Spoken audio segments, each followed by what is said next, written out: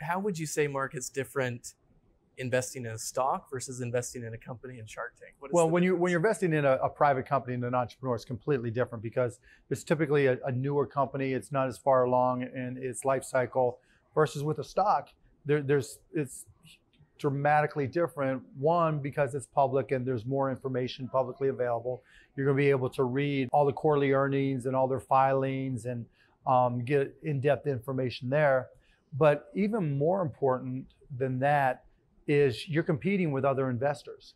You know, nobody sells you a stock because they expect it to go down. Mm-hmm. So when you buy a share of stock of, you know, Google, you know, whoever sold that to you, chances are they weren't selling it because, oh, you know, Google's going to go up another 20%. So you've always got to consider that there's two sides to every transaction, and ask yourself, as an investor in a public company, what do you see that somebody else doesn't, and do you have confidence in it? Because, you know, you can make a lot of money in the stock market, but you can lose all of it in the blink of an eye.